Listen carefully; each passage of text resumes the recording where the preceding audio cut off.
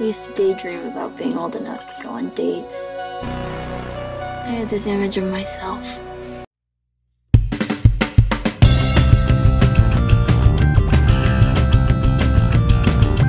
What is up, guys? It is the Film Teen back again with another video for you, and today we will be analyzing It Follows. It's one of my favorite movies at the moment, and as always, before we get into the analysis, I will be giving you guys a spoiler-free review, just in case you haven't seen it.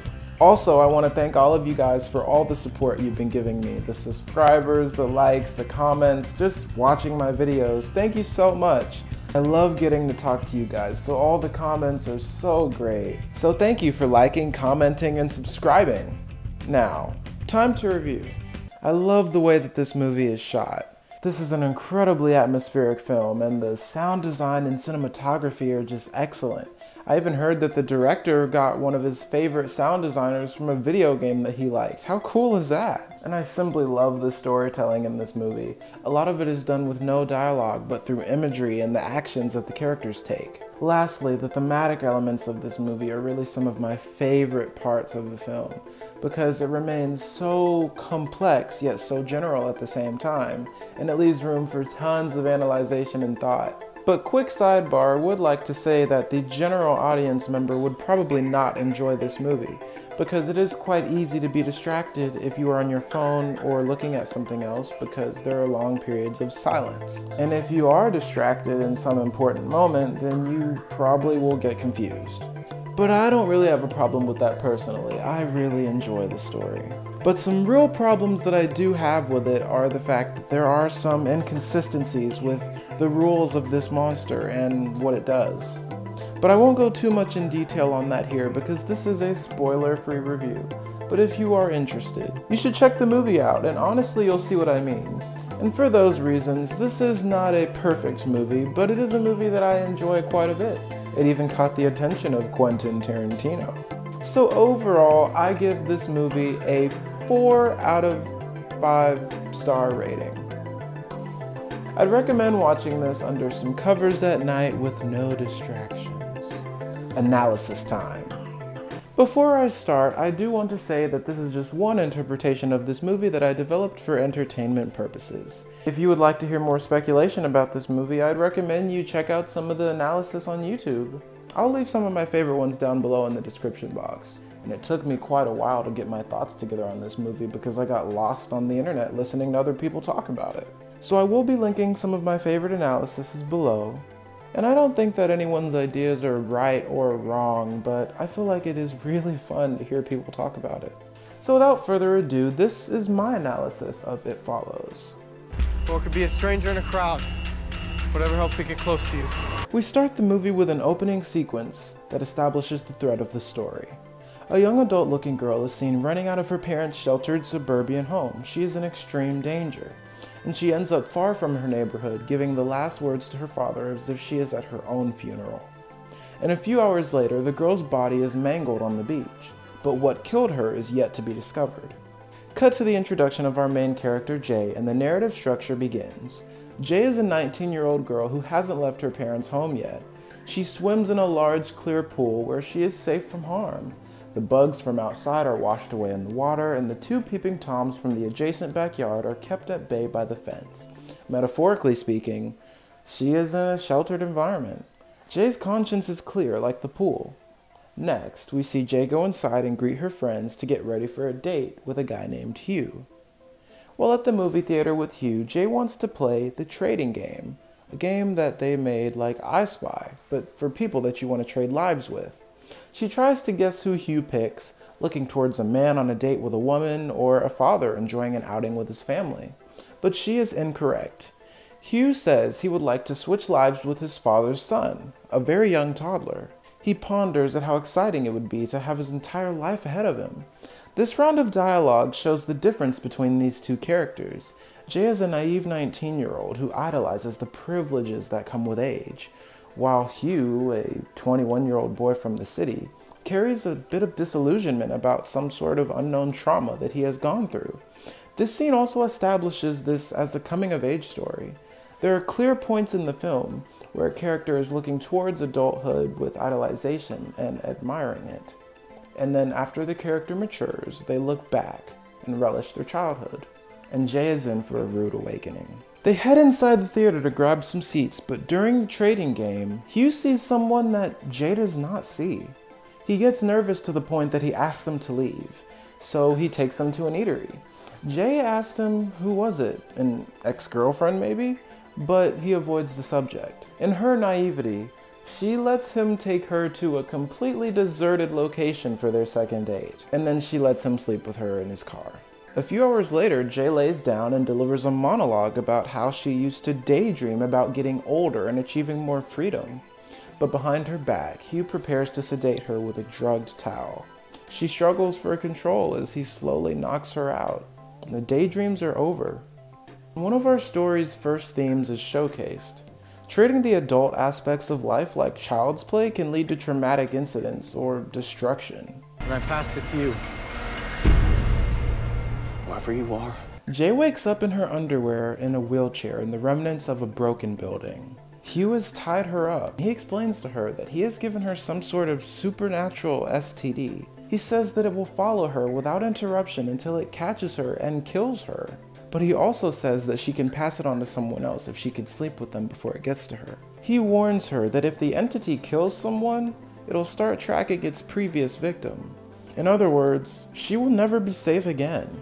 We then see the figure of a naked woman slowly walking towards the pair. Jay screams, Hugh grabs the wheelchair and rushes to the car so they can drive off. We cut to her friends on the porch, late at night, one of them reading a passage about the inevitability of destruction. And Hugh pulls up to the curb and drops Jay off in her underwear on the side of the road before driving off. Jay stumbles to the porch and her sister Kelly calls the cops. Her friends Paul and Yara stand there shocked, and the cops arrive to ask Jay questions about the matter. The cops open an investigation on Hugh, and the neighbors from across the street can be seen looking through the window, calling the kids crazy, and this establishes another idea in the story. Trauma can separate you from those that you love and bring you closer to your attacker. The ones that experience trauma in this story are separated from everyone else that doesn't understand it. The next day, Jay attends class at a local college. She runs out of her lesson after she sees an old lady walking towards her slowly from across the campus. She stops in the hallway and sees the figure walking closer and closer, another form of the entity. Others in the hallway do not see it, and this entity is not an STD, but the embodiment of death itself, slowly but surely creeping towards the youth in the story that try to grow up too fast. And how the characters respond to this encounter with their mortality leaves the room for plenty of analyzation. Some characters ignore the idea of their imminent death, but this leads to their downfall. Others acknowledge the entity's presence, becoming traumatized by its existence, but learning to survive in the process, literally becoming adults. An hour later, Jay goes to tell her sister and her friend Paul about her problems, but they don't understand. So Paul agrees to come over that night and help Jay get some rest. They discuss some childhood memories, relishing their youth. And now that Jay has experienced some traumatic events like Hugh, she also longs for her childhood. She finds comfort in pondering her youth, a time before the incident that spawned her trauma occurred. But their conversation stops when they hear a glass break from the kitchen.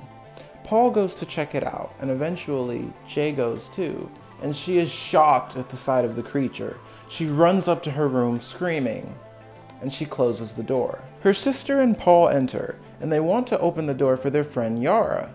But Jay screams no. Her friends don't understand what's going on with her. They think she's crazy. Like the neighbors across the street, Jay's friends are now detached from her, and they can't understand the pressures that she's feeling. And against Jay's wishes, they open the door, letting the creature in. Jay climbs down the balcony outside and rides a bike down the street. Her friends called her, but she does not respond. The next shot comes from the perspective of their neighbor Greg. He's seen being very promiscuous, talking to a random girl in the car after already staring at Jay earlier during their class. Concerned, he along with Jay's other family and friends head to the park to see what's going on. Jay says that she needs to find Hugh, and Greg says that he can drive. So they head out. I need to find him. What did he really do to you? Apparently he used to. They drive down old streets near where they live until sunrise, looking for the address that Hugh gave Jay. They find it, an old abandoned house with no residents. Greg stares at Yara in a sexual manner. He treats his chasing of women like child's play. Meanwhile, Paul finds an old high school photo in the attic that leads them to Hugh's high school. When they get to the high school, they find out that Hugh's real name is Jeff Redmond. Greg rubs on Jay's shoulder in the car, making Paul uncomfortable. They then head towards Jeff Redmond's house. Jeff, like them, lives with his mom. They speak to him in the backyard. He apologizes to Jay, but he condones his action with the excuse that someone did it to him as well. This scene introduces the topic of the cycles of trauma, how bullies can create bullies, and maybe even victims can create other victims. He is also shown to be extremely anxious when a girl walks by his backyard, reinforcing the idea that once it starts following you, you are never safe. They ultimately learn nothing from him as he encourages Jay to just continue the cycle. Disappointed and tired from their trip to find Jeff, they decide to head to Greg's family beach house. He says that his parents won't mind, and Jay is faced with a tough decision. Will she or will she not continue the cycle? If it kills her, it gets me and goes straight down the line to whoever started it. The kids hang out around the beach house and get some rest, and Greg even gives Jay a crash course on how to use a small handgun. And now Greg sets his eyes on Jay's sister Kelly. But they're laying down on the beach when the creature finally reaches them. It attacks, grabbing Jay's hair. This is the first time that the main characters in the story are damaged by the creature. Paul knocks the creature off of Jay's head with a chair, but he takes a hit himself, sustaining multiple bruises. Jay shoots the creature once, but it gets back up, and startled by its quick recovery, she bolts to the car and drives off, leaving her friends on the beach. Her friends run after her, and she takes an eye off the road to look back for a minute. This causes her to crash, and she blanks out. During this whole encounter, Greg was off using the restroom, so he still has not seen this creature. Later, Jay wakes up in a hospital bed, with her friends sitting around her. Desperation and desire birth sexual relations between Greg and Jay, and Paul watches them from behind a door. He claims that he wants to help her pass the curse on to another person, but it appears as if he just wants to sleep with her. She has successfully passed the curse to Greg, but Greg doesn't think that the entity is following him. He still has yet to acknowledge his mortality. Cut to a few hours later, and Jay is back home in her pool, her safe place. The curse is no longer following her. It's gone. Right? Greg tries to come talk to Jay, but her friends don't let him inside. And Paul and Greg get into a disagreement as Greg claims that he doesn't believe the things Jay are saying about a thing following her. He heads back to his house across the street, but later that night, Jay is still unable to sleep. She scans the surroundings outside of her house, and she soon sees a guy walking down the sidewalk dressed in all white. She watches the figure pick up a rock and throw it into Greg's window. Frazzled, she tries to call his number, but she can't reach him. So she runs down to Greg's house and jumps through the window. She walks up to Greg's room and she sees the creature standing, knocking on his door. When Greg opens it, the creature jumps onto him and begins killing him. Jay sees the killing of her neighbor. While Greg spends his time indulging in his sexuality and ignoring his mortality as if there would be no consequences, by horror movie standards, he meets his downfall. His death falls in line with the earlier themes of the story.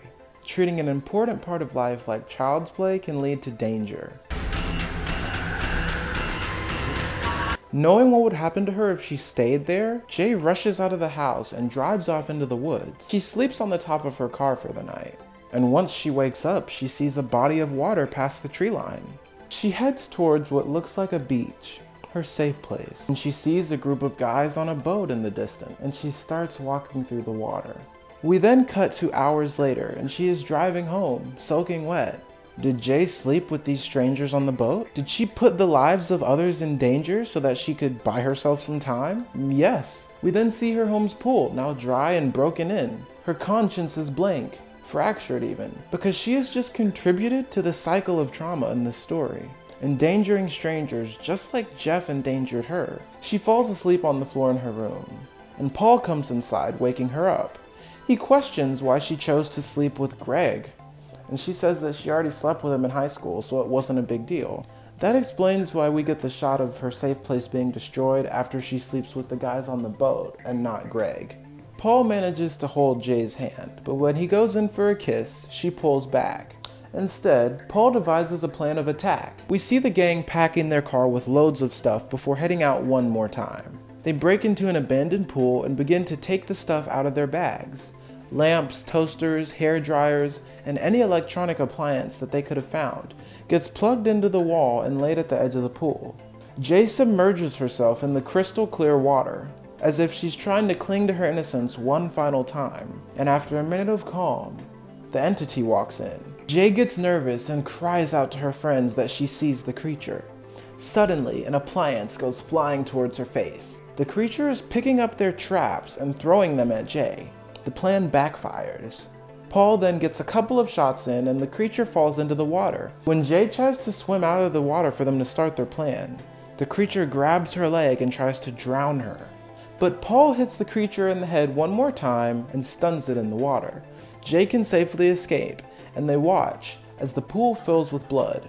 This imagery at the end of the scene alludes to Jay's maturation, the official end credits of her childhood, and these violent near-death experiences that she has have stained her conscience forever, like the blood in the pool. Later that night, Jay decides to finally accept Paul's proposal for help. It rains outside while they sleep together on the couch, and while the rain washes away the old, a new Jay walks outside that day. She chose a partner out of necessity instead of desire, much more like an adult. Paul looks for women on the street to pass the curse to. And lastly, Jay and Paul walk down their sidewalk together, bound by their choices. Over the past week, they've grappled with their mortality and endangered the life of others. The main theme of the story? To become an adult, one must face their deepest fears and the darkest parts of themselves, and accept them. You can try to run from them like a child, or resist them like an adolescent, but both paths lead to destruction.